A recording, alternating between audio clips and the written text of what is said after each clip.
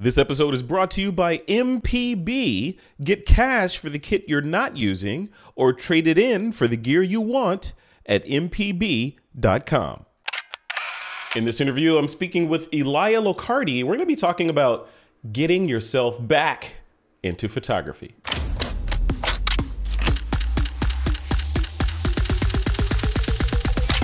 This is TWiP. Hey, welcome back to another episode of This Week in Photo. I'm your host, Frederick Van Johnson. Today, I have the honor of sitting down with Elia Locardi. Elia is, he is the quintessential photographer. He's one of the photographers that a lot of us wish we were, traveling the world, amazing portfolio of work. He knows his way around a camera or two, as we're going to discover in this interview. There's so many things I can talk to Elia about, but one of the things we discussed in kind of the pre-interview, the green room, was let's focus this on the topic at hand, which is getting back into photography. If you've kind of taken a break from your photography for whatever reasons, now you want to dive back into it, and you're feeling a little intimidated. What are some ways that you could overcome that intimidation? So, Elia, welcome to the show, man. How are you doing? I'm pretty good. It's good to be back. I mean, you didn't tell people that the green room was an hour and a half, and we forgot to hit record. It totally was. That's how it happens with us, right? We were talking, but in our defense, we were talking about everything from the Marvel Cinematic Universe to Black Mirror to Invincible to all kinds of stuff, right? So, and then all about marketing too, which is just wild to go from high level marketing to cartoons. No, absolutely, yeah, animation, not cartoons, Elia. Animation. Well, I call them cartoons because I just prefer to tell people I'm watching cartoons. What are you doing? I'm watching cartoon. What are you doing? Cartoons. I'm watching a well articulated animated series. It's just not. It sounds too good. You don't want to give people the impression that you watch good stuff. Yeah, I still haven't figured out what the difference between a cartoon, animation, anime, manga, what's the difference between all these things? I'm sure somebody will tell me on social media or in the comments, but they're all drawings that are animated, right? You set yourself up for a lot of comments, probably. I'm in trouble. It's all the same, people. It's all the same. Well, cool, man. Let's dive in. So for the folks that may not be familiar with Elia Locardi, who are you and what do you do? I kind of spilled the beans a little bit. You're a travel photographer and you know your way around the world. But for the folks that have just met you, how would you explain yourself to them? I would say that I am an aspiring travel photographer now because we've all been home for so long. Yeah. So, previous to our home stay, I was on the road for probably about 12 years, and I visited 70 countries, flew a few million miles, and photographed a lot of stuff to the point where I have too many hard drives and cold storage that I need to go through. It's been really interesting, but yeah, mostly it was travel photography, and I think when I got started, it was sort of based on this idea that we always see the world in a different way.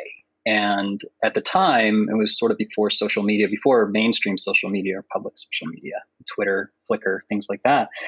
And it just kind of felt like I'd seen everything in National Geographic and been inspired by it. And I was talking to people, they're like, yeah, there's really nothing left to do. There's nothing left to photograph. There's nothing left to do. And my counter argument to that was, I think everybody says that at every point of history, that's it, and there's nothing left to do. And then you never hear from that person again, right? Because somebody takes it to the next level. So I wanted to do something different. I didn't know what that was. And I just kind of set out to do it. And my wife and I, we basically sold everything that we owned to buy the gear we need. And then we spent 5 years from 2012 to 2017 location independent, which is, again, it's labeling homelessness, kind of like, anime is cartoons. I mean, it was basically being homeless and traveling around the world without a home base and the expenses that incurs. So yeah. I just kind of started shooting things, figuring it out, and applying all of the years that I had from motion design and Photoshop and all that kind of stuff, and just sort of learning and discovering the world and producing work. And that sort of evolved over time. And it's one of those things that I constantly reevaluate. And I constantly try to not reinvent myself, but make sure that I approach everything with that same curiosity. 15 years ago when I thought I'd love to travel the world, I wasn't thinking like, I'd love to travel the world and then have this conversation with Frederick 15 years later, about how I traveled the world. I'm thinking, oh man, this is going to be amazing. And I don't know what's going to happen. So, this is kind of where my mindset was then and where it is now, which is kind of interesting to be at a point where I'm kind of letting go of any expectations and just trying to create art again, because things have changed. I don't know if anybody noticed, but been a year, a bit of a year.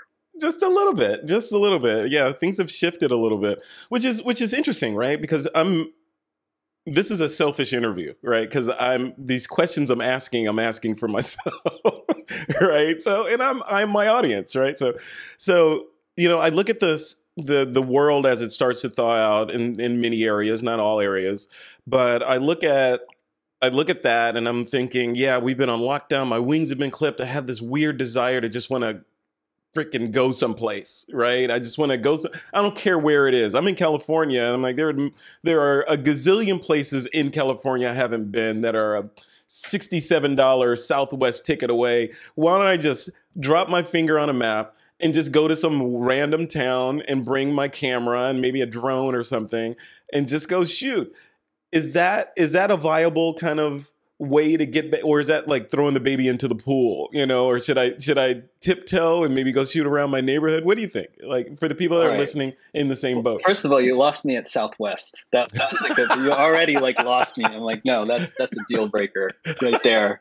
Well, Virgin is gone, so it's Southwest. Come on. That's true. You're a little bit more. I don't know. I'm risk averse. For the price, it works. So that's a really good question. I think we've been challenged with that as creatives. So as someone who spent most of his life trying to get away from his home as far as possible, I mean, I literally used like the map tunneling tool on the internet. I was like, what's the farthest thing away from Florida? And it turned out to be in the middle of the ocean, so it wasn't going to work. I was like, well, it's like 11,000 miles away is Singapore, Southeast Asia. So I'm like, I'm going to go there, I'm just going to go as far away as possible.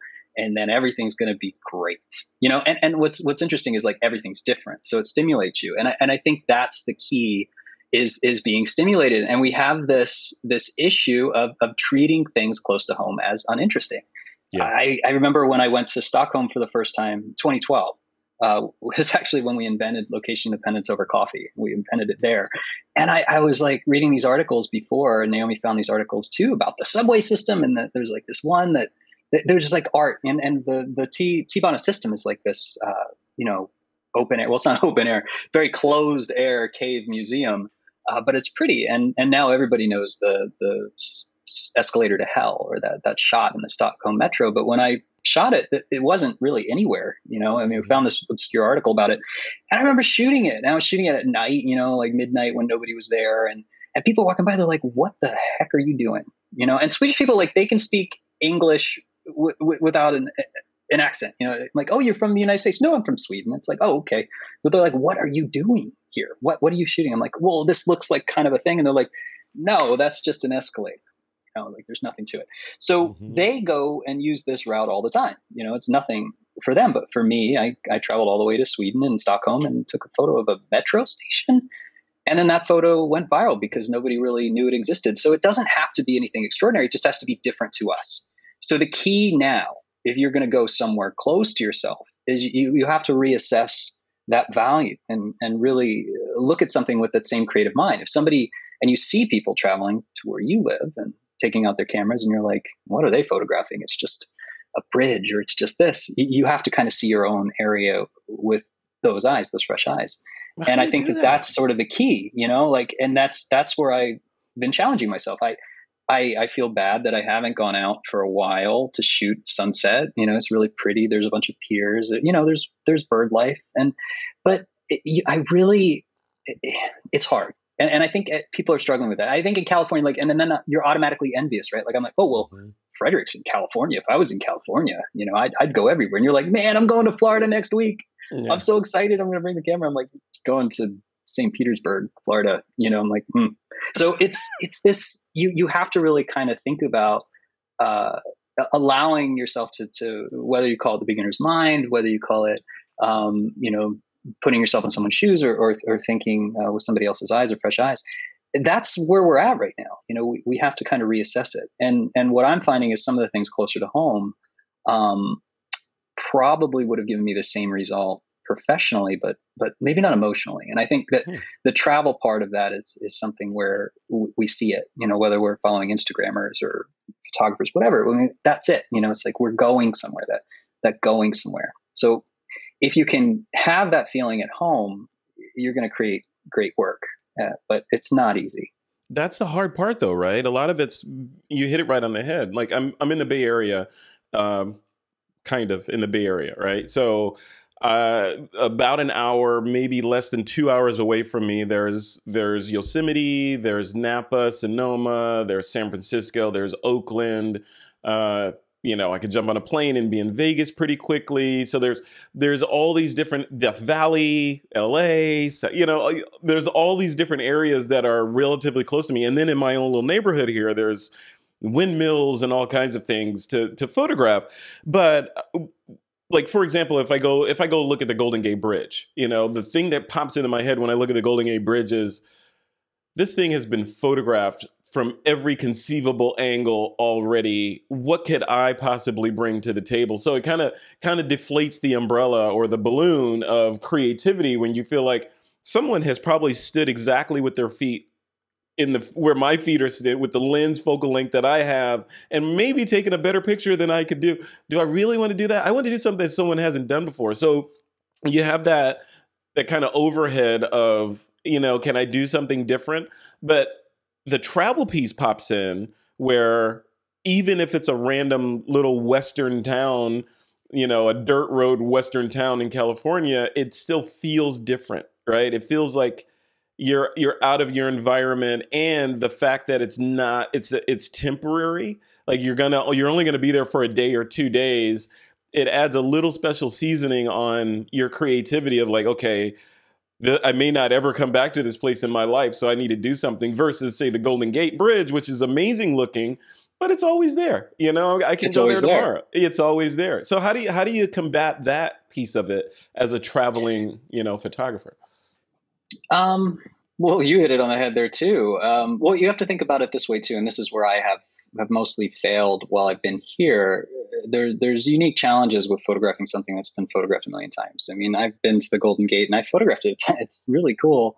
But what is it, Slacker Hill, right? Like, is that sort of where I went, and it's called Slacker Hill. And you can walk around, there's some trees. There are a lot of things you can do, right? But yeah, for the most part, we've seen it. We've seen it with fog. We've seen it with stars. We've seen it with pretty much everything. But what's cool about that is when you can familiarize yourself with a location, the more you do, the more creative you get. And I think that's really the key to sustainable travel photography or professional travel photography. It's, we do go to get that hero shot because we need those hero shots for marketing. It's so important, but it's all of those other shots that matter the most. And you have to be able to see things, one in a way that not necessarily other people aren't seeing, but you have to be comfortable with it enough to not just see the portfolio shot, which you've seen, so the one is to try to limit the amount of things that you research on it and try to explore and give yourself more time. So it's curiosity and exploration that's going to give you a unique perspective, even if it ends up being something that's been done, because you're right, you physically can occupy any space and now we have drones, but it's still your idea. And I think that the more you go back to somewhere, and it's like with Rome is that way for me, because I spent so much time staying with my uncle because it was free, and I knew the buses and I could take the bus. So I know the bridges and I know those areas, and I just practiced and went there just to go, drink wine, shoot things. And so I'm so familiar with these things. I started to notice all these little details and all these little things and how it looks when it's flooded and how it looks when, I even now I just saw a photo of it. And I'm like, man, there's another tree there. There's all these things. Like, you start to notice these things that most people who just come to visit, like you said, it's temporary, they don't get to discover. And sometimes that's what makes the shot. And that's important to understand. So familiarity is not a bad thing. It can actually be a better thing. You can produce better results. The problem, like you said, though, is you feel like it's always there. Mm-hmm. But we know now that, again, it's been an interesting year. Things aren't always there. So I think in the back of your mind, you're still thinking too, Frederick, you're like, is it really going to be there? Earthquakes, Mhm. like you don't know. Things are crumbling, rocks are falling, things are changing. And that's kind of where I'm at. I'm thinking, okay, yeah, we have hurricanes, and the more I put this off because I think it's so comfortable and permanent, the more sorry I'm going to be when it's gone. Or That's I right. feel like I missed an opportunity, or they built a fence around it, or they did all these things. So you can't you can't get yourself into a mindset where you can just feel like you can do it later. That's what I did. Mhm. But you're right. It's never going to have the same excitement level. But what can I say about travel photography is the way the Instagrammers do it, it looks exciting. Like they're really, having that glass of wine in that infinity edge pool in Ubud. Yeah. And they are for that, 3 hours it takes them to get that shot. Well, we know the stories of what goes into this. And I think that's really it. For every, portfolio hero shot that you see, you're not seeing the hundreds or dozens of, it's not like they're horrible, but they're usable shots for marketing. We're shooting extra things. We're shooting different things. It might not be exactly what I wanted, and certainly trying to get that wow factor shot, but you have to be able to see things, even in the things that are the most mundane to you. Mhm. And that's the lesson, and that's where your backyard can become, literally, when you say it's like, well, it's my backyard, I know it, it's like the back of my hand. You have an advantage. You have the home field advantage. You just have to make yourself, use it. And I'm Right. failing at that. So I'm giving you advice, and then I'm like saying I haven't been able to do it. So it's Yeah, easier yeah. said than Isn't done. that always the way though? Like that's always the way. It's yeah, it's so interesting because I look at this stuff and I think, I want to. You want to go out and you want to shoot, and you want to experience different things like Rome, like you said, and who knows what's going to happen tomorrow. I remember a discussion that we had in an interview we did early on, maybe a year or so, maybe a little bit more than a year ago. You and I were talking about, or you were telling me this story about this place. I think it was in China or Japan or someplace. This garden that was not very well trafficked, and you were able to do some photos there, and it became popular maybe because of the photos or for some other reasons, and now it's overrun with tourists and not the same place again. Do you That's recall it. that? That's the Charada Pagoda. You'll see the pagoda, the red pagoda on the right, Mount Yeah. Fuji in the background, and cherry blossoms or fall colors in the foreground. Yeah, that was it wasn't my discovery, but it was. I found something like that looked like a drawing or a picture, a thumbnail, and my friends had kind of turned me onto that years ago because nobody could figure out where it was and if it existed. And my friend lived in the town. He's like, "No, that's in our town. We just built it."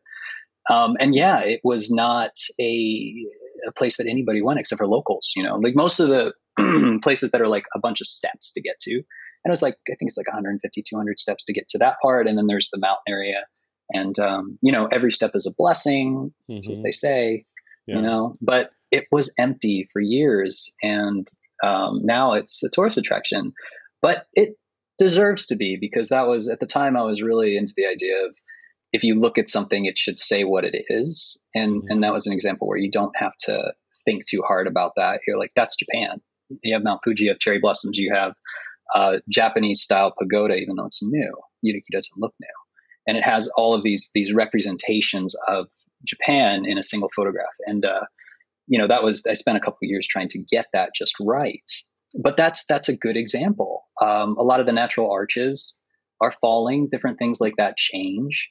And yeah, that I think is probably before everything, like you said, froze, because we're thawing Hmm. out.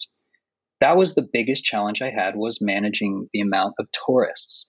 And, we're tourists, like everybody's a tourist who's not from there, but it was wild. It was right around 2013 to 2015 when we started seeing the masses of tourism, the Chinese tourism, everybody all over the world. It's not just the Chinese coming there, massive buses. Iceland's just overrun with people. And at the beginning, it was okay because nobody was getting up at 5 a.m. And then in Iceland, it's like nobody was going in the wintertime. And Norway, nobody was going in the wintertime.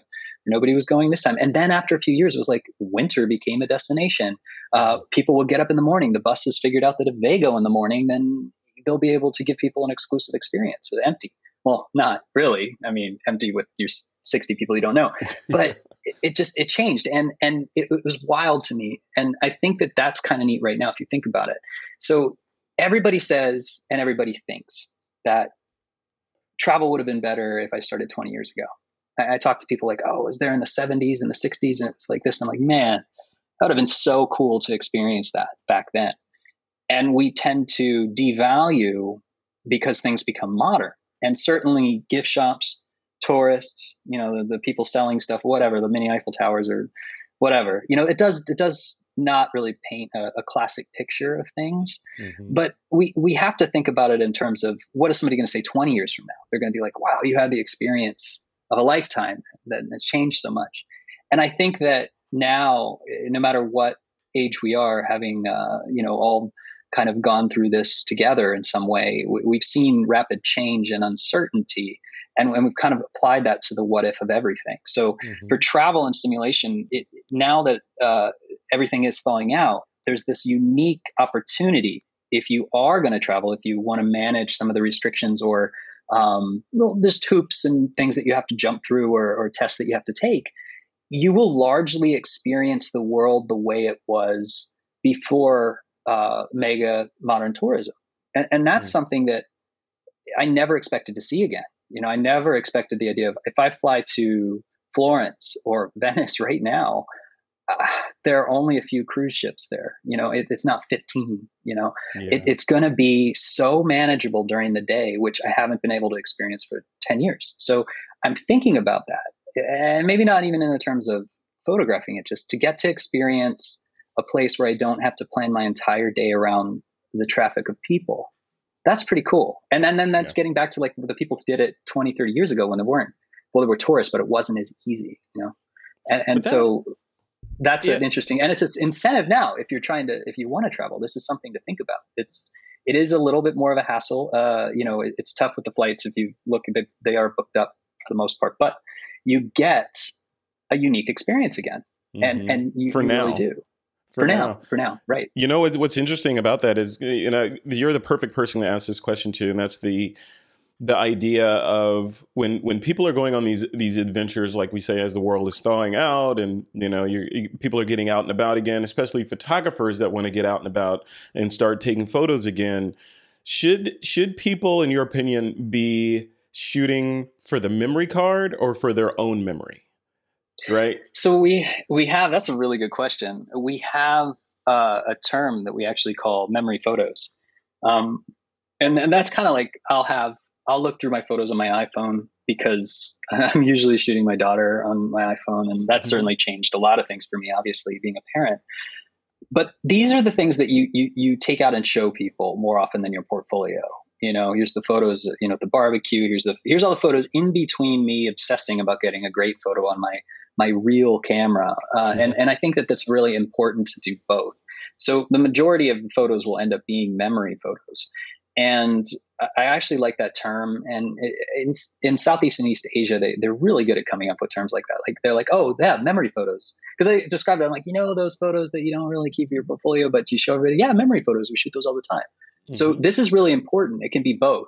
And I think that we lose that if we're only thinking about generating portfolio work, whether it's you're creating NFTs, trying to get to the front page of 500px or client, whatever you're trying to do, there's a lot of pressure. But the memory photos don't have any pressure. We're not, well, maybe we are. I obsess with the vertical lines in my iPhone, but I know that it doesn't have to be perfect because I'm just like, man, this was so cool. Or I'm taking detail photos of something that I think is a cool texture, or, the deer in Nara, or, it doesn't matter what it is, and this is the reason that most people travel, that's then, and I think that that's a good way. If we get too serious in our photography, we should always look back at what we shot about on the iPhone, because at that point we cut all expectations off, right? We don't have an expectation for this being shared on National Geographic social media. It's just, that was really a cool texture on that statue with moss on, but we were excited about it. That made us excited. And then we didn't think about quality. We didn't think about too much, and we just captured it, so that if you can take that and apply that to everything, then, that's the best of both, right? That's the curious traveler and the person who could, set their tripod up and do it right too, if you really wanted to. Yeah. Why do you have to separate one from the other? Like you could enjoy taking photos of, say, your meal at a Parisian restaurant or something. Yes. And also enjoy the meal, right? You can. Well, yeah. And this is it. Are you, going to post it to your Instagram? Probably not. But maybe you are, and if there's nothing wrong with that, I don't want to make comments even worse than that anime thing he did. Hey, you said that. You said it. I did. No. I'm going to type in your phone number right now. Just text him anything that you really text me. Yeah, 310 now.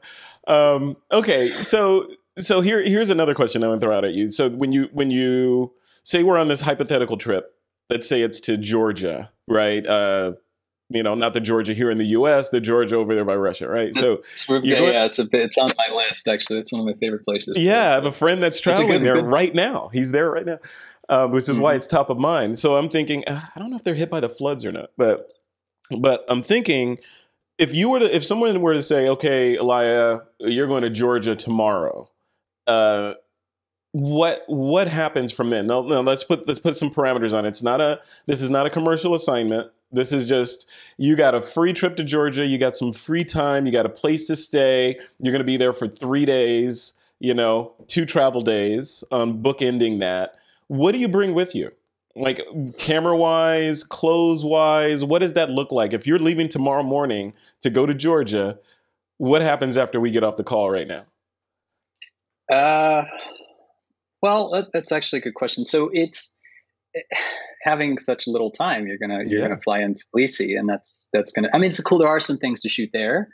I think that what I do is probably use it as a initial experience or transition into planning the next one, because if it's paid for, so in that world, you win a contest and they fly you in and you get 3 days at the spa in Tbilisi and you can go see the sights and everything, and that's great. I would bring the camera and the tripod because you're going to have a couple sunsets and sunrises and there's architecture. It's a really neat city. I haven't been yet. Thanks for reminding me. But there's enough to do. But what I'd also do is I'd meet with some local contacts there. Like I know people in different companies that I have been wanting to go and talk to people. So from a networking standpoint, and this is just pure, business side networking, I'd say that's friends and colleagues and everything. I'd meet and everybody that I want to meet in person there, and I'd sort of run my ideas by them, because what I'll do, and by I'll do, I mean, I'll get Naomi to do, because she does a better job of it, is figure out the logistics of how to get from place to place. If I want to go to the monasteries in the mountains or it's all these things, usually we'll do a pretty good job. But if you talk to somebody local, they're going to be like, oh, you could do it this way, or I do this first, or that's a bad idea because it's going to be busy, or that's an Orthodox holiday, or you know what I mean? Like you can actually start to really learn a lot about it. And, and when you take the expectation, that's the hard thing. I learned a long time ago that if I just have a day or two in a place, I will not do that. I'm going to breakneck speed, see everything for 5 minutes and just go everywhere and run myself ragged. I'll try to just enjoy the things that I might have missed out if I did that. So the cultural stuff, the museums in Tbilisi, the people, the cuisine, and then maybe I'll get a lot of information and also inspiration and other ideas that I wouldn't have had just talking to people while I'm outside of the country. So that's unique to me. But if you're there, that's the thing. Don't try to fill it with quantity. Unless the doctor gives you 2 weeks to live, then, just go, don't sleep, just get it all done. Just try to focus on a couple things. And that's really where, if I only have a day, 2 days, half a day, I'll focus on those big iconic shots. I'll be I want a city with the mountains. I want this. And I'll really try to get a couple things. And I won't say I'm going to get 10, 15 portfolio pieces. If I get one, I'll be happy. And then I'll also have all the memory photos, because I know that in the middle time, I'm not going to spend time working on on Zoom and all these other things. I'm just going to go out and I'm going to walk around. I'm going to take taxis to different places. I'm going to get recommendations from people. I'm going to meet people when I'm out, drinking at the bar, and then they're going to say, go here. And that's really what I do. And I feel like, I don't know if I do it well. All the best times, the most successful times, there's too much alcohol and I don't remember. I guess it was successful. Is that networking? Is that applying that same curiosity to this place? And what's cool is, again, you're an outsider. It's very foreign for most people. Exotic's about wrong word. it's unfamiliar or Mm-hmm. familiar, but new and inspirational. There are a lot of ways where you can be stimulated by this, this culture, the people, the history, the food, whatever it is. It's a very cool place. So you get to apply that level of curiosity and excitement to somebody who's been there for a long time. And when somebody comes here, hint, hint, if you want to drive over to the better coast, you come here and you're like, what is there to photograph? I'll be like, well, there are like 10 things, and I'll get excited, even though I'm not excited. But then I'm excited because you made me excited. So I'll go there and I'll make everybody else excited. And they'll be like, you know what? When you come next time, I'm going to take you to this place that nobody knows about, and we're going to do this. And I find that it usually takes me a couple of visits before I get to those places that I really intended to get. I just didn't know it at the time, because again, there are a lot of great photos of everywhere, and they tend to be in the same spot. But it's just because that's the easy thing, and most people don't go for very long. You start repeating things, then you can get comfortable with that place. And it's no different than how comfortable you can be with your own home. It's just that is exciting because it's new. You're learning something new every time you go. It's different. It's different. And the other part of that is it's all about me, Elia. So I'm going to bring it back to me again. So I still like you for some reason. It's like, no, I talk to him and then I feel better about myself. It's like, I'm a pretty good person compared to him. Exactly. He's so self-centered, and he's bad ideas about anime and all that. But when you think about gear on a trip like this, the knee-jerk reaction for a lot of, let's say, advanced amateur and amateur photographers is to, crap, I'm going to Georgia. I don't know what's going to happen there. Let's assume they haven't researched and they haven't done what you're recommending and kind of making sure they hit the hot spots and all that. But if the knee-jerk reaction would be, I got to bring everything with me. I need these 5 lenses. I need 2 camera bodies, because what if one fails? There might be some good aerials there. I need to bring my drone too, maybe some 360 stuff. Let me grab the 360 camera, bring that along, and on and on and on. I need batteries for all this stuff and chargers. Should I bring my laptop too? Yeah, because I might want to stream and edit while I'm in the hotel room. Laptop's in the bag. Oh, I may want to read at a cafe. Let me throw my iPad in the bag too. Now I need clothes, and pretty soon you're just overloaded. From you, the intentional homeless guy, right, that traveled the world, I'm assuming efficiently. What's the best way to do that, to avoid that overload and having that Charlie Brown backpack full of gear? Well, it depends on the mentality of, I want to be able to capture anything that I could possibly imagine in any way that I could possibly imagine, versus the reality of the locations that I'm going to be going to. So what I learned was that the more you do something, the worse you get at it sometimes. It's the weirdest thing. Like you start to, it's like, okay, like 15 years of travel and, I'm a master of travel. It's like, no, I stopped paying attention to things that are important, and then I miss shit. I did like, we'll land. Naomi would be like, what hotel we're staying at? And I'm like, I didn't book anything. You didn't book anything. I was like, well, I was going to do it all right, well, I'll book something when we land,? And so for me, spontaneity is a little bit more important, or planned spontaneity. I can talk about all those controlled variables and stuff, but it's I'm just thinking about that. I've done that so many times. Landed someplace and you're like, we don't know where we're staying. That's like the worst nightmare to me. I don't ever really know. I mean, I booked it, but I don't have it all figured out. I'll just like figure it out when I get there, show an address. How do you do that? Like that just tap dances on my OCD vein, right? Because it's like, like when you land, when I get on a plane, like even when I get in the car to go to the airport, I feel like I have to know where my bags are going to be that night. And you're James Bond here. I took us out of that question. Let me see if I can answer this one and answer the other one. Okay, yeah, bring us back. Because the gear thing. Yeah, there's embracing the random is something that can be done really well. Like, it doesn't mean that I don't know the area. Usually it's areas that I've been, if I'm going to Istanbul for something and I don't really worry about it. I'll just know where I'm staying, and then I'll make sure I have the address. And now we land and we have data. And it was different 10 years ago, 12 years ago. And I'm saying, back in my day, we had paper maps instead of Google Maps, but we had freaking paper maps. You had a paper map in Tokyo. And I'm like, the hell do I do this? Oh, that's the subway. Whoa, that doesn't include the trains.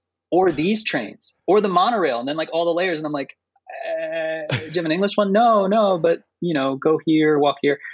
That was an adventure, and I think that taught me a lot. There's practice in spontaneity, right? Like I'm not just throwing myself into dangerous situations, but I'm confident in my abilities to figure things out. And the more you travel, the more comfortable you get everywhere in the world. Things change, and you adapt, and you can kind of fit in. You understand the way things work. When you land in your hometown, you don't really think too much about everything that you do.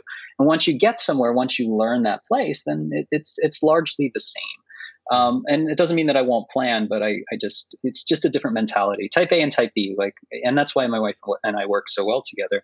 So it's similar to the gear stuff, and I think that's what's hard is, even if you plan everything out, it always comes down to, do I need that 24 to 70, or I'm sorry, do I need that 70 to 200? Do I need that telephoto lens? And it sucks because every time I try to use a smaller camera bag, and for a while I got a really small camera bag, but I limited, I'm taking a one wide angle, one medium, that's it. And then I'm not going to shoot any telephoto. And usually I'd be happy with that. But the very practical me thinking, as we all do, that I'm going to have all these opportunities to get all these crazy shots and I'd rather have something than not have something. And it's one of those things that you can never really master. So what I did is I started to think of it as everything that I bring versus everything that I take out. So if I was going to go shoot one thing or one place a day, which is very realistic for me, one or two, and I can go back to the hotel in between or wherever, I don't need to take everything. So what I do is I take the smaller bag in my suitcase. It's like a day bag, a camera bag, right? My ideal, if everything was perfect, this is what I travel with all the time. And then I load everything into the bigger bag and take it if I need it. And then depending on where I'm going, I pack what I need. So I get things there and then I convert it into what I need for the day. So I'm not hauling everything around. That's a pretty good solution if you can find a sort of a day or a 2-day bag.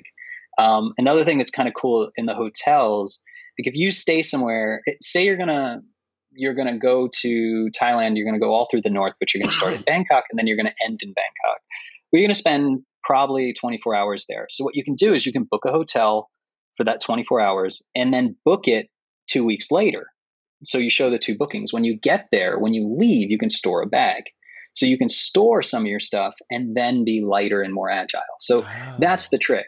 So you have to kind of plan for that. And I have all these bags that kind of collapse into nothing. And then I can make another bag if I have to check a second bag. It's a little bit more planning, but I don't think anybody's capable of just leaving everything behind. Because if you're shooting, if you decide like, I'm only going to shoot 85 millimeter portraits of people on the street, that's pretty cool. Like you can just do that. But for landscape photography, and you just can't even discount the need for a telephoto. You might need it. And then when you shoot the wide angle, you might want to do detail shots. And it's never easy to call that stuff. And then filters, you got to get it down to like 10 stop. And do you really need the grad? Probably not. You're doing video? Yes. Like it never ends, to be honest. And then, the drone, thankfully they're very small and compact. I have to hand it to DJI. It's changed a lot. It just to be able to have like a small, powerful, complete video solution that takes up the place of one lens. I mean, that's right. I don't complain about taking the drone. Pretty much. Yeah. Yeah. It's crazy. Yeah. And that the safety part of it, I think, is where myself and a lot of people get tripped up at, because you want to bring all that stuff with you, like you say. And I think of it like, you have your battleship back in the hotel room, and then you have your away team, that takes just what you need for the mission for that day. And then you go back and, reassess. But what happens to the battleship when you're out? Like you touched on it, but if you got this bag with $40,000 worth of gear sitting in your room in a country where $40,000 represents a lifetime income, there's dynamics at play there. What if someone follows you back and they see this foreigner shooting with this expensive gear? There may be more back at the room. Let's go get them. How do you, there's the fear part of that. Like, okay, I'm just not going to go anywhere because I don't, there may be bad people there that are going to do evil things. Or do you just throw caution to the wind and say, hey, YOLO, I'm going out, I'm going to do my photography and nothing's going to happen. And if it does, I'll deal with it. How do you reconcile that? Well, there's kind of a saying that if you want to get a new camera, get insurance and then visit Rome. It's gonna it's going away, right? Yeah, I mean, this dark alley looks dodgy. Don't go down it. But there are a couple of ways to do that, and yeah, we definitely try to use the safe. So you can utilize the safe to put some stuff in, and then if it's one of the small ones, you can actually just hide things in the room. It's very Michael Crichton Spy thing. Like you take a roof tile off, or you don't have to get that creative, but you can just slide stuff under it, like between the mattress and the box spring. You can put your laptop and stuff. There are also, if I was in places where I was questionable, and doing that in China and leaving your stuff there, not that it's going to be a problem. You never know, right? And most of the places that are tourist oriented, they don't want theft, because that's going to give them. I mean, one theft is going to ruin their review. So they really don't want that to happen. Islands in Greece, like that's their whole reputation. Like anybody who steals is getting booted off the island. It's like that one guy on Survivor that just goes, like he's gone right away. But you can use something like a pack safe. I don't know if you've seen those. No. It's like a wire grid. Like it's not chicken wire. It's like really, you have to get bolt cutters to get through it. And it comes with a lock, and they make it the size. They make bags, but they make it the size of camera bags, the size of rollers, the sides of things. So if you're worried about that, you can take the light backpack, right, with the gear, and then take the rest of it in a roller or another bag on the plane, and get a pack safe that'll fit over that, that approved rollerboard size. Then it has like a tether cord that you can wrap around stuff and lock. So what I'd actually do is I'd put everything in there, put the mesh on it, crank that down and lock it. And then I'd wrap it through the hinges on the door, on like and then lock it, And so anybody who came in there, like for smash and grab, like would not be able to do it. They're not going to get it. They're not going to be able to break it off. Somebody would have to work there. It would take a lot. So we'd lock the bags up in places that were questionable like that. So that's a very doable thing. The one thing I advise against is, unless you're in Iceland or Japan or somewhere where this just doesn't happen, I mean, you're in California, you just don't leave your stuff in the car, right? Like never, ever, ever leave your stuff in the car before you go on a walk in any national park. So there are certain things in that regard. If you are going to go shoot, I make sure that I can at least drop stuff off at the hotel before I go somewhere if I'm going to have to hike.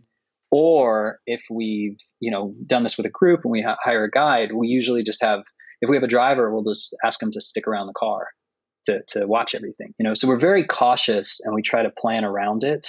But there certainly are some things like PackSafe and some other solutions like that you can secure your stuff. And it works really well. And honestly, it's got to look so weird to the cleaning staff, like all of these like Fort Knox style bags that are lashed around different things and locked down.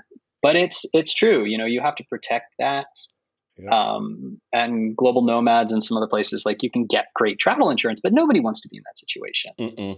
No. And that's the whole point. One of the, and we'll wrap it up after this, but one of the things that I think about is one of the cities that's on my list, like Georgia is on your list, is Rio de Janeiro, like for Carnival and all that. And then I think about it, I'm like, oh, that would just be a dream to go down there and shoot that. It just looks amazing. And just the sights and the colors and the sounds and all that. And then I also heard that, it's kind of like Rome, when it comes to your camera gear, you want to be careful and be smart about it. Any tips for that? Like if you're going to go to an area that that has a reputation for shoplifting or robbery or, bad things like that, but yet you still want to go and get the photos, what's your advice to those folks?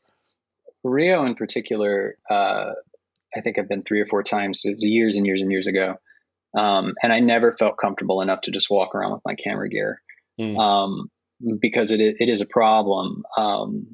And if you're staying in Ipanema or, anywhere along the beach or basically anywhere, right? Like they tell you not to wear anything flashy, take your jewelry off, all those kind of things. It's just the nature of it. So when you get there and you hear that and you're encouraged by the hotel and all that kind of stuff. And then we'll call a taxi just so that you don't get kidnapped or taken advantage of. Like, yeah, I mean, you don't want to hear that. It definitely doesn't play with your confidence. And it was kind of heartbreaking to me driving around and seeing all these beautiful things. It was like, I can't come here by myself in the morning. I can't. And the solution is having local friends that can sort of buffer and be around you because they know better. They know, you know what I mean? It's getting to be where some of the tourist areas, again, there's security, there's things going on, but you really have to limit the amount of things. And it's good to sort of disguise it a little bit, because camera bags that look like camera bags, you don't want it to just be like scream, you know, expensive camera, and you don't want to be kind of flaunting that. So you have to be a little bit more discreet and blend in. But I think the best thing you can do is get somebody to go with you. And I know you can do that pretty easily with tours and stuff where they'll go. So you get like the sunset on Sugarloaf to be able to get that nice cityscape that everybody gets with mountains. And you're there with a group of people, you know. So then I'd say embrace the small tour group, because you're going to be, you know, there with a bunch of people, and it's going to be a little bit more safe. But that's definitely the tricky situation. And I think Rio is one of those really interesting places that it's so beautiful and also so tricky in that regard. But it's somewhere that I'm ready to revisit sort of with the gear. And I think that what you can do is just always be conscious that it could happen. So when you're done shooting, just take your memory cards out just in case you lose the camera. Because really what it comes down to is if you've been shooting, then the images are the most important thing, you know, if you've got images. So keep those memory cards somewhere else in a sock. They make these like chest and body sort of conform things that you can keep your money. And one of the funniest things that somebody told me in Rio, which actually people do, they're like, so when you get robbed, it's never like if you get robbed, right? They say when. You should have a dummy wallet. And it's the weirdest thing. Like you basically have like a wallet or two on you, and you put some money and some stuff, like put some old credit cards in there that don't work anymore or whatever. And then when somebody robs you, you hand them that, and then they take it and go. It's a dummy wallet, and they're happy that they robbed you, and then you keep all your stuff. So if you keep dummy wallets on you, I've never had to do it, but I was like, I'm gonna make this. You should definitely be careful. And I think that again, you just have to accept the fact that it might happen. But what you really want to do in those situations, even if you think like you can accept everything gets stolen, you still don't want to go to a place that's notoriously dangerous by yourself. Like I have friends who are in the favelas and taking photos, but they're accepted by the community. They've done a lot of work before they go in there with social outreach and stuff like that to be able to photograph and have access to those people and those stories.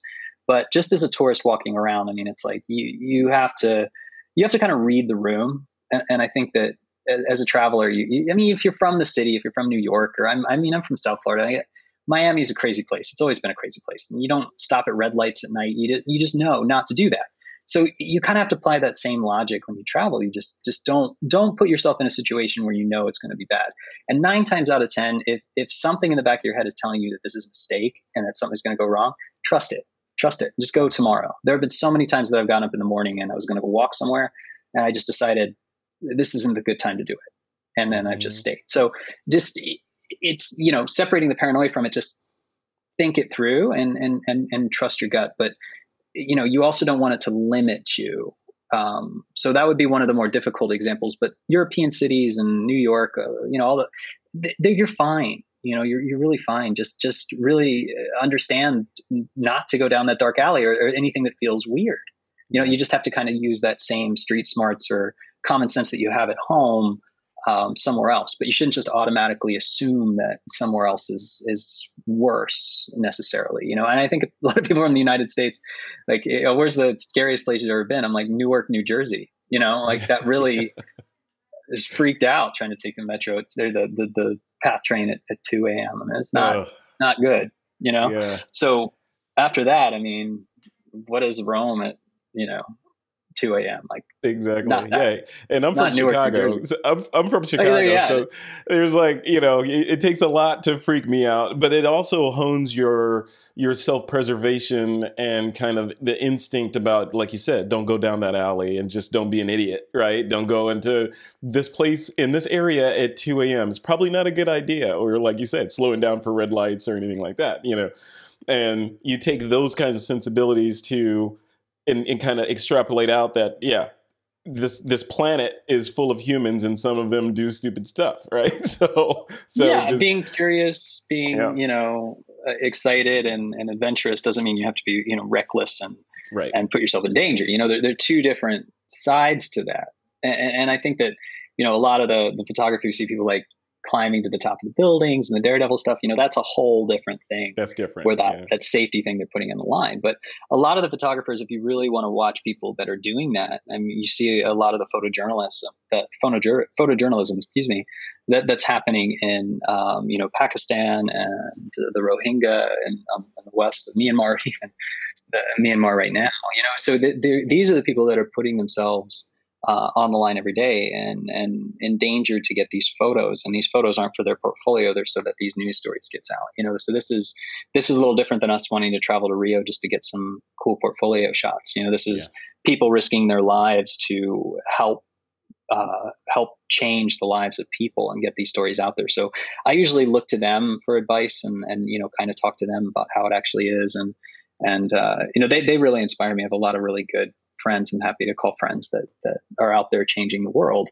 And it just reminds me, that, take photos of pretty landscapes, they got a pretty good compared to this safety thing, but, just, and that clarify your intentions, right? You're like, I'm going to put myself in danger just because I want to, get a 100,000 likes on Instagram. It's probably not a great reason to do it. You might want to reassess your values there. Want to help, stop a genocide is probably a better reason than increasing your Instagram following. You don't want on your tombstone to read, "He did it for the gram," right? He did it for the gram. Yeah. Or like the obituary, he had 1 million Instagram followers. Like that's that's what you want to be remembered for. It's not that great, really. Yeah. Well, what's next as we wrap this up? What's next for Elia? What's on a travel ticket? What's business wise? You always have something crazy going on. What's going on? What's happening for the rest of 2021? I have a lot of things that aren't moving forward, not because I don't want them to, but because I'm kind of hesitant because there's so many ideas out there. And what I'm doing now is just kind of either thinking about the most ridiculous thing that I could do and then pitching it and see how it goes, or I'm trying to sort of apply a beginner's mind to everything. And I think right now, a lot of us, hobbyist or professional, we're in this unique situation where we've been home a lot and maybe we put down the camera. It's kind of like, I grew up around the ocean, so I'm used to it. But even if I spend a year or two outside of the ocean, no matter how comfortable I was with it, when I come back to it, there's always that fear in the back of my head until I get comfortable with it again. I'm hesitant. I'm worried, the sharks or whatever that reason is. It's relatable to our professions and our hobbies and our passions too. If we're adamantly pursue something, we open Photoshop every day, we pick up our cameras and get out of the house and we get used to this, you put that down for a little while and you start to feel a little bit more intimidated about creating, or it doesn't feel as fluid or easy because it's not as natural and familiar. Mm-hmm. And if you've taken yourself out of photography for a while just because you've had to focus on other things like surviving, then when you pick it up again, you start looking and seeing everything. It feels like everything's changed. NFTs, people are doing that now. They're NFT artists. They're not photographers. Everything feels different. So you can feel like that's past you, and then somehow you need to catch up, or you need to start doing that. And then it's suddenly there's all of this pressure. Pressure is self-imposed. The need to pick up the camera. Pressure that I need to get on this because I'm going to miss out on whatever this NFT thing is, or even if it's fear, the FOMO is going to happen. And what that does is it just applies pressure, and that inhibits creativity, so it's not easy again. But what I'm doing is just sort of, you can call it going back to the drawing board or just applying the beginner's mind to say, well, what can I do now? And I'm going to lean on some of my strengths, and then I'm going to work on some of my weaknesses. And I'm just going to kind of do stuff and come up with ideas until something else clicks, something I haven't thought of, borrow some experience from something else I've done. Or right now, actually, I acquired a vintage camera collection. I hate showing how messy all this stuff is over here, but I have actually like hundreds of cameras, and there's a Rolleiflexes, and on the right there are these old, the brownies and stuff. I have some like 8mm film cameras from the 60s and 70s. You know, even some really cool stuff like this is one that's ready to shoot with, that's been cleaned up, the Voigtlander Prominent, you know, like all these really cool things in film. So I'm kind of going back to that. Not that I'm going to say I'm going to shoot everything on film. Like I have a lot of ideas. I'm not sure what is going to be done first, but it's actually kind of looking back at history and just thinking about things differently. You know, rather than looking towards the future, I'm kind of thinking about the now. I'm trying to keep it right here and just kind of come up with ideas. Like if I hadn't been doing everything that I've been doing, would I still do it? You know, I've been home long enough. I have a daughter who I love to be around. You know, can I be gone for 11 months out of the year to keep exploring these ideas? Or is there something close to home? Or I'm asking myself these questions without applying pressure to the outcome. And I'm starting to come up with some interesting ideas and things that I might want to move forward on. And once they start to feel natural, they start to feel kind of fun. And then those intimidating things start to come into play. You know, if you just think I'm going to I get into Instagram now and do all this stuff, or I'm going to, you know, start selling NFTs on Foundation. You start thinking about these other things. You're actually building it from a foundation rather than reverse engineering it. You know, for Instagram, we're telling a story backwards. We start with the photo and then we figure out how to tell the story. With NFTs, we're like, okay, how can I build stuff for NFT so that I can sell it? You know, usually the best art and the best art that sells is stuff that kind of comes from the soul. We didn't usually have to apply this much technology to it in the past. So if you can come up with a foundation of something you love, then you'll start to connect the dots where, hey, this story, this project, this photography style, this thing, this might work for that, rather than what can I make work for that. So you have to kind of take it back to that foundation phase. Apply the technique is the beginner's mind, which is you know, just assuming that you know nothing. Which is, I get told I know nothing all the time, and I agree with it. A daughter and a wife, so they constantly rag on me. But it goes as simple as saying, take the expectations off. Sure, if you have to shoot commercially, yeah, you can shoot commercially. But if you want to create something new, then create something new, and don't conform to something you think you need to do because it's popular, or something you've done before because you're comfortable with it. Apply some of what you've done and look for that thing that's just there. And if you start to feel like there's something there, like I feel this all the time. Like I'm like, I like this. There's something there. I'm looking at these old cameras, shooting with these. I'm like, man, this is just so cool. There's something there. And then I get all these ideas, and eventually I get to that little thing. And what's funny about all these new ideas and these things that I do, it's never something so far out there. It's always this thing it just seems so obvious after you realize it. And I think that's the nice thing about the beginner's mind and fresh eyes, is you're not looking so far to do this thing that's so revolutionary. You're like, you just kind of come up with these ideas, and then suddenly that's it. You know, it didn't have to be complicated.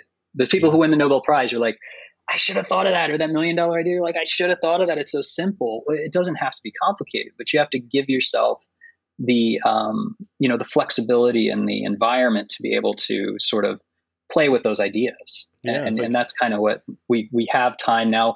But the last thing I want to wrap up on it, it's hard right now because we've all been taking a break or doing something different, or just doing the same thing in a different way. We have technology has gone in a different direction. Everything's different. We're reading stories. 30% of the workforce in the United States is quitting and following their dreams, and people are changing their lives and transforming. And, you know, that's great. Like, I'm so happy for all those people, but that puts more pressure on us, because now we're like, I need to transform. Like, I need to evolve. I need to take things to the next level. I need to do this, because you feel like you're missing out on it and all these people are doing it. And you have to stop that. And you just have to say, nothing's really different. You know, I'm the same. I don't have to do all those things just because other people do.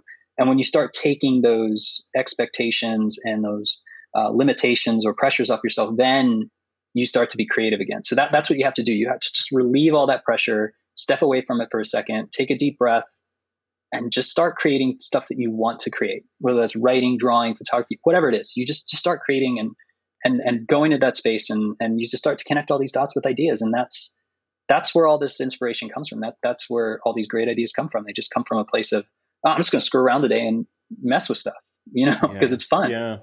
Yeah. It's like giving yourself, it sounds like you're saying, give yourself permission to experiment or be experimental versus living under the pressure of perfection and professionalism and creating professional work. Why not just, hey, I'm just going to try this. I'm going to play around with this. I'm excited about this. And then once you do that enough, you see patterns in the chaos and you can start connecting the dots. And yeah. And if it makes you feel better, if you look at my social media, you'll see that I might post once a month now. Like it's not like I've abandoned it, but I've gotten out of the mentality that I constantly have to talk about what I'm doing or all these things, Yes. So separating myself from that has been great. So there are certain things that you can do practically to cut yourself off from certain things, or remove it, turn your phone off, don't look at new, all these things that you can do that will help, do take some deep breaths or meditate in the morning, just try to clear your head. These things are all valid, Yeah. Yeah. Love it. Love it. I always come away from these conversations with you jazzed and excited. I got a page full of notes of things to go look at. I got to look up that map tunneling tool you were talking about. We were talking about I forget what it is. You just you gotta search map tunneling tool. It'll say you pick one side and it shows you exactly. Because our parents were like, you can eventually dig a hole to China. Remember that? In the yard, I'd be digging holes and if you're going to dig a hole to China, and then I don't think China's actually under Florida. It's kind of over there a little bit. Yeah, you might miss it. You might end up in the Marianas Trench or something. Something like that. Yeah, it is in the middle of the ocean. Yeah, actually. Yeah. Who knows? Cool, man. All right. So if people want to catch up with you, see what you're working on, or check out the work that you've done already, what's a good location for them to point their browsers to? Lately, it's just, I'll share some things on social media. I haven't shared about any events or anything. My website needs to be updated. But if you're curious about anything in particular, just send me a message on Facebook or any social media. I'll get it, or an email through the website. And then I'll update it, once we have some ideas for later this season and next year that we'll be able to involve other people and bring people on board with projects and stuff. But right now, it's just the fun exploratory phase. And, once I have more solidity to that, I'll start sharing about it and sort of crowdsourcing. So then you might start to see some of these sideline ideas that connect on social media. I want to see those cameras. I want to see those vintage cameras that you have multiplying around you. Yeah. Those are amazing. Yeah, it's always a pleasure talking to you. I feel like whenever we talk, I feel like I've just watched or participated in a really good TED Talk. That's what it feels like. Just that you ever watch a TED Talk where you get these kind of revolutionary or eye-opening ideas? That's what it feels like when we chat. So thank you for doing that. Oh no, it's a pleasure. It's fun. Man, we should record the green room stuff next time. We totally should have. It's every time it's we should talk about that and save it for the interview. Exactly. Yeah, we were just, as we end this, I'll leave them with a glimpse into our green room conversation. We're talking about the storyline behind the Tomorrow War, and we'll leave it at that. Was it good? I don't think we said storyline. I don't even think we used that word. Just to give you an idea how the soup that was Tomorrow War, the soup of ideas that was Tomorrow War. One of those great movies where you think it's over and there's still an hour left. What? That should have been the conclusion. All right, man. Well, I'll let you get on with it. You have a fantastic weekend. Thanks for doing this and chatting with me. This is fantastic. I'm excited, and I'll let you know when I book that next photography trip. I got a bunch of trips planned for different events, but most of them are either family or work.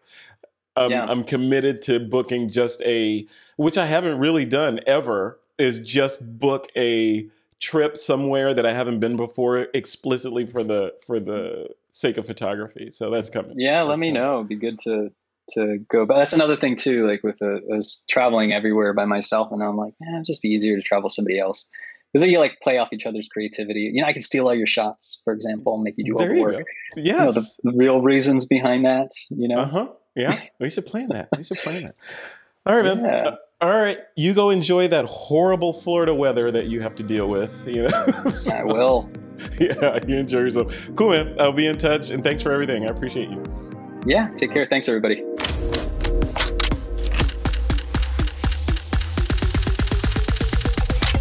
This is TWiP.